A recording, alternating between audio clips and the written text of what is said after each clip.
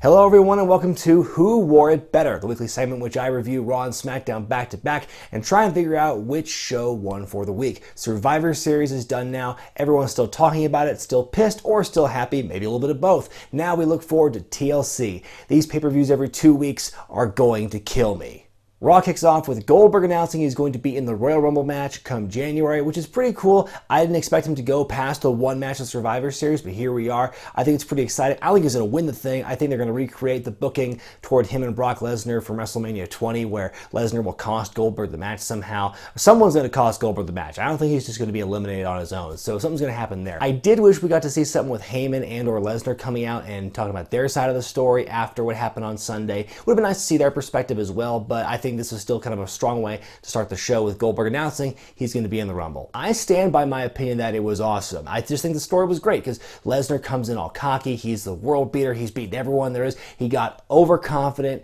Goldberg caught him slipping. It was a very motivated Goldberg, and in the world of wrestling, no one ever really gets old. No one really ever gets slowed down. So Goldberg, I think, was protected very well. I think he did a very good job, looking very impressive against Lesnar. I think a lot of people got mad at me in my Survivor Series review when I said wrestling is fake. I didn't mean that as some kind of just kind of flippant thing, you can excuse away any bad thing in wrestling you don't agree with because, hey, it's just a show. That's not really what I was trying to get at. I didn't really articulate my point all that well. Basically, me saying wrestling is fake was kind of a response to people who found the outcome of Survivor Series unrealistic. Oh, how can Goldberg come back from this long and do this to Lesnar? It's like, here's the thing. I think everyone is willing to accept a little bit of ridiculousness in their wrestling. It's all about different levels. For example, how many of you out there hated the Goldberg-Lesnar match but loved the Canadian Destroyer? Do you see what I mean? There's different things that people find, cool about wrestling. Some things people find ridiculous and stupid. And, it's like, it's all, it's chocolate and vanilla. You have different perspectives of what you like.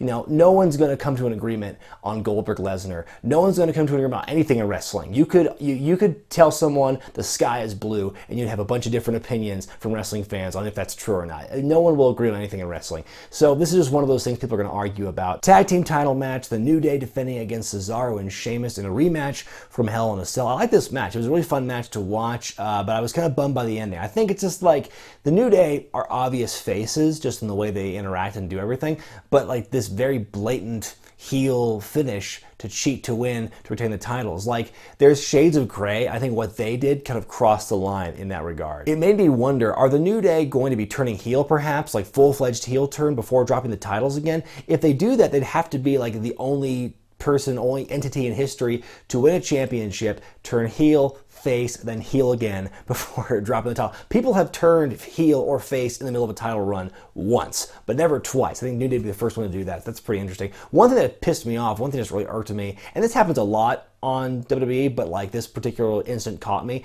Just like Sheamus and Cesaro, they lost the match due to wonky circumstances. The New Day cheated to win, and they just stand in the ring looking all pouty and pissy, and then you have the New Day just sitting there on the ramp, just gloating, happy that they won. Like, what's stopping Sheamus and Cesaro from just running out of the ring and chasing them and beating their ass for revenge? I mean, I think it would fit their characters, especially Sheamus, just because he's so, alpha and so aggressive, and I think that would have worked fine. No one would have, they wouldn't have looked very heelish doing that. I think it would have been justified. It's just one of those things where it's like, why don't you see people, express that kind of anger and emotion? I'd like to see some more of that, actually. I enjoyed the sketch with Enzo, like walking around like naked. I thought it was funny, just everything. The blurring was so funny. It's so obvious he's like wearing something underneath, but like, I just thought that Lana's acting was kind of wooden. Like, her facial expressions, like, she didn't look shocked. She didn't look like turned on. It was just very neutral look. I think that kind of threw me off, but like, I just thought Enzo's acting was great. I thought the stuff between him and Cass and Rusev was great. And of course, leading to the match between Rusev and Enzo later in the night,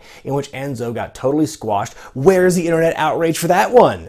And by the way, I'm being sarcastic, so please hold your venom in the comments section. In the highlight reel, they really went like full on in like teasing the Jeri-KO Kevin Owens breakup. Like, I thought it was really going to happen at that point, and then all of a sudden they were talking about who's to blame for Survivor Series. They both go, Roman Reigns. Oh, I was dying with that. The part where Kevin Owens said, who cares about the list, and the audience all audibly gasps. I thought that was just great stuff. But yeah, the segment was great. They swerved us all. They're not broke up after all. Not yet anyway. Anderson and Gallows versus the Golden Truth to find out who will face the New Day next week for the titles. 2 tag title defenses in a row. That's pretty impressive by WWE standards. Not much to say about the match. I did pop big for when Goldust did the twisting cross-body block from the top rope. That's amazing at his age. DDP yoga has made him ageless, like I said before. Yeah, really cool thing. But Anderson and Gallows, they win the match. This is the best they've looked these last few weeks, in my opinion. This is the best they've looked in months. You know, I was talking earlier on this series about how much they've been getting jobbed out and how weak they look. This is a good rebuilding process. Like I said, you know, they got eliminated in the Survivor Series match, but they still looked strong in that match. And then the weeks preceding that, they actually looked pretty strong, winning in decisive fashion. So not sure if they're going to win next week against the New Day, but I mean, at least they're being built to look like a credible threat. Sami Zayn taking on Braun Strowman in what Stephanie and McFoley said was punishment for Sami for losing the match against The Miz at Survivor Series. But I question how this would be considered punishment when you remember last month, Sami volunteered to fight Braun Strowman. But yeah, Sami was just destroyed in this match. He was just run over by Strowman before the bell rang. He got the crap beat out of him the whole time. It was a really strong moment for Braun. The one thing I didn't like about it was Foley coming out and stopping the match. That in theory is not a bad thing, Foley coming out and pleading for the match to end. It was just how Foley was so half-hearted about it. He sounded like he just woke up from a nap, telling, you know, Braun to stop and then telling the referee to ring the bell. I thought if he had a little more sense of urgency in his voice, it would have made it that much more compelling and strong, but instead, it just kind of ended on a weird note. They advertise that Charlotte's going to come out and explain her actions from Sunday night. She proceeds to come out and not explain her actions in the slightest, and then she's interrupted by Sasha Banks. She asks for a rematch for the women's title. They're going to get it next week on Raw. They're building Raw up to be pretty big next week. They have a women's title match and a tag title match, so that was pretty cool. And then, of course, Nia Jax comes out. The heels triple team Sasha. Bayley comes out to make the save, this very awkward save where they toss Sasha out and Bayley's just like, oh, and commercial. Then they have the tag team match, Nia Jax and Charlotte taking on Sasha and Bayley. Kind of botchy at times. Nia kind of spamming the avalanche move on more than one occasion. But the faces win when Sasha makes Charlotte tap out to this bank statement again. Honestly, if Sasha beats Charlotte for the title again next Monday, make it 3 Raw title matches in a row where Sasha wins, only to lose it at the next pay-per-view, I'm just going to go nuts in a bad way. Main event time, Universal Championship match, Kevin Owens defending against Seth Rollins in a no DQ match. Roman Reigns and Chris Jericho are barred from ringside. It's important to note that. We'll get to that in a minute. But I say I loved this match. Pretty much 98% of this match I thought was great. I actually enjoyed it more than their Hell in a Cell match a few weeks back. I think their use of the tables and the chairs were really good. The crowd brawling I thought was great. Rollins doing the big dive from the stands, I thought that was amazing. I love it every time Rollins does that. When he did it with the Shield against Evolution, that was great stuff too.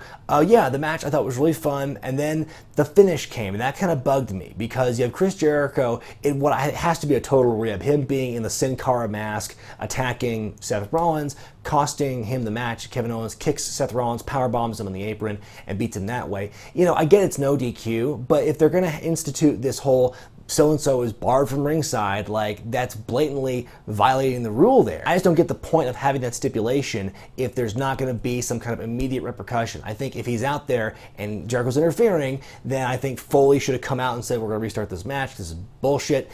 Jericho shouldn't be here. He's barred. Or at the very least, Roman Reigns could come out and, you know, level things out, and then, you know, may end some kind of schmoz thing. I don't know, but I think the fact that Jericho came out there and cost Rollins the match, which the rules were supposed to prevent from happening, I think that was very weird, and it makes the authority figures look dumb, and that's going to be a theme throughout both shows. Moving on to SmackDown now, I'll save my talk about AJ Styles and James Ellsworth and Dean Ambrose for the end of this portion, but for right now I'll talk about the Kalisto-Corbin feud that's been going on. With the exception of how the Kalisto-Kendrick match at Survivor Series ended, I have enjoyed how this feud has been playing out. Corbin being the bully early on, attacking Kalisto for no reason, no provocation. Then Kalisto gets his revenge for a little bit, Corbin gets his heat back, and it's back and forth, and it's likely going to end in some kind of chairs match probably at TLC, if the thing that happened at the end of the Corbin-Kane match on Tuesday is any indication. But even though there's no, like, genesis for this feud, there's no real reason that these two should be fighting, other than the fact that Corbin was being a prick,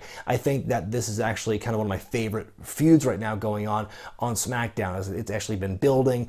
You know, we're seeing history with these two guys, so it's going to build us something big, hopefully, at the next pay-per-view. The tag team turmoil match to determine the number one contenders for the tag titles on SmackDown. This was a really confusing thing. Like, the pacing was so weird because they had the Hype Bros and you had the Ascension starting out, and that was kind of an okay, like, you know, couple 3 minutes going on. Then it was like boom, boom, boom, all these teams going through. It was like slobber knocker mode in the old SmackDown games when you could beat a guy really easy in this gauntlet thing. And then it was American Alpha and the Usos, and then it was like you were watching a totally different match. Like, that whole thing with the gauntlets ended, and like now we're having these two teams fight. American Alpha wins, which is cool, but then there's this really confusing ending where the Wyatts interrupt. They don't even ring the bell. The Wyatts just interrupt and they say, oh, we're gonna fight you next week. And that was it. I think it would have been so much more impactful if they said, hey, we're the last team in the tag team turmoil. Booyah, surprise. They come out and they beat American Alpha in surprising fashion. And then they challenge Slater and Rhino for the tag titles, but instead they're pushing it to next week. So is that match gonna be for the number one contendership, or is this gonna be something totally separate? And then just kind of this weird, awkward moment because the announcer's going, bleh, it's crazy here tonight. And like, that just kind of killed it for me. Time now for the whole stuff they bookended with Styles and Ambrose and Ellsworth. Honestly, folks, I'm kind of tapping on James Ellsworth. I think I'm over him. Like, I think the fact that he got signed is amazing. That's awesome. Like, awesome for him. But at the same time, it's like he's just been so, just like, they've been pounding him into your head in the main event stuff. And I think this is not the right place for him. I think they should have had it for a little bit after he got destroyed by Braun Strowman, maybe back off a little bit. But no, he beat AJ Styles again. Kudos to AJ for selling the way he did, the toss over the top rope and getting caught in the ropes and everything. That was cool. But like, at the same time, though, I'm just sick of seeing the WWE champion get beat at the hands of this. They keep talking about how much of a freak he is, this weirdo. Like, they keep getting beat by him. And people are always asking me, Brian, isn't this like the Eugene storyline? Like, I can see why people are saying that, but they're very different things. One, when Eugene was fighting Triple H was not the champion. Two, Eugene was a pawn in Triple H's game, and then Eugene had his revenge on Triple H like once. And meanwhile, I think if anything, Ellsworth is a pawn in Dean Ambrose's game because Ambrose is trying to meddle in AJ Styles' stuff. Styles is the innocent victim in all this. And again, Styles is the champion, Triple H was not. And third, and this is another big important thing, the way they've been booking James Ellsworth, it's like he can't wrestle. He only does two moves. You know, the no-chin music and some punches, I guess, because he got the two hands. But like, Eugene was booked as a competent wrestler. Once he got in the ring, he could actually wrestle and he could fight. You know, like, he was a very innocent mindset, but like James Ellsworth, he's got the dopey mindset and he can't wrestle. Like, that's not good when he's 3-0 against AJ Styles. It's not a good look. So people make that comparison to Eugene, but I say no, it's not at all like the Eugene thing. I can see there's some similarities there, but when it comes right down to it, the most important stuff in the rivalries, no, I think that Eugene was a far better story than what they're doing with James Ellsworth. And going back to my point earlier on Raw about the authority figures looking kind of toothless when it comes to the enforcement of their rules, they kept telling Dean Ambrose to leave. He was done for the night, but he kept coming back and with pizza and dressed as the Mountie, and then he was a hockey player, and he interfered in the main event and, you know, screwed AJ Styles over. And this is a guy who inexplicably didn't get punished for what he did at Survivor Series with Roman Reigns and Seth Rollins against AJ Styles. Like, how do you not get punished? Like, I think AJ Styles is like the most justified, correct heel right now. And it's like, he's looking like a chump with Dean Ambrose, who seems to be skating by unpunished. He's not listening to Shane McMahon when he's being asked to leave. He's not getting punished for almost screwing the team over at Survivor Series. I don't get it. Like, what's the point of these authority figures throwing down these edicts when they're not being enforced? And it just makes them look all dumb, all SmackDown and Raw. It's bad for both teams. Time now for me to make my decision on who wore it better this week, Raw or SmackDown. You know, neither show really wowed me this week. I think it was the come down from Survivor Series. I was so impressed with that show. Neither of these shows really could match that excitement level for me. But really, I had to make a choice, and I think ultimately, I think Raw was the better show this week. It's breaking the streak. SmackDown's been winning a lot these last few weeks, but I say Raw was a better show. Like I said, on SmackDown, I'm enjoying what they're doing with Kalisto and Baron Corbin. I like where that feud is going. I enjoy what they're doing with Becky Lynch and Alexa Bliss, but there were other decisions being made on this show that really just irked me. I mean, like I said, the pacing, the overall storytelling in the tag team turmoil match was just so bizarre for me. The pacing of it, like the slow, super fast and super slow, followed by this confusing non-ending / ending with the Wyatts, that really bugged me. Then the main event, again, I think I'm picking Raw this week almost out of protest because I'm so sick of seeing James Ellsworth on my TV at this point. Meanwhile, on Raw, you had Goldberg start the show with the big Royal Rumble announcement. I loved the main event, save the finish, and I also enjoyed the overall match quality on Raw more than SmackDown. I liked the Cruiserweight stuff. I liked Anderson and Gallows winning. I thought that the stuff on the highlight reel with Chris Jericho and Kevin Owens was fabulous. I thought it was just overall a stronger show than SmackDown. Even though SmackDown did some good stuff, and they did a lot of build to TLC, made a lot of matches for TLC. I am excited about Miz Ziggler in the ladder match, but I think overall, Raw broke the streak on who wore it better, and Raw won for the week. Let me know what you thought about Raw and SmackDown in the comments section below, and don't forget to vote in the upper right-hand corner of your screen. Be sure to thumbs up this video if you like it, subscribe to Wrestling with Regret, and buy the t-shirts at ProWrestlingTees.com. I'm Brian Zane, and I'll see you next time.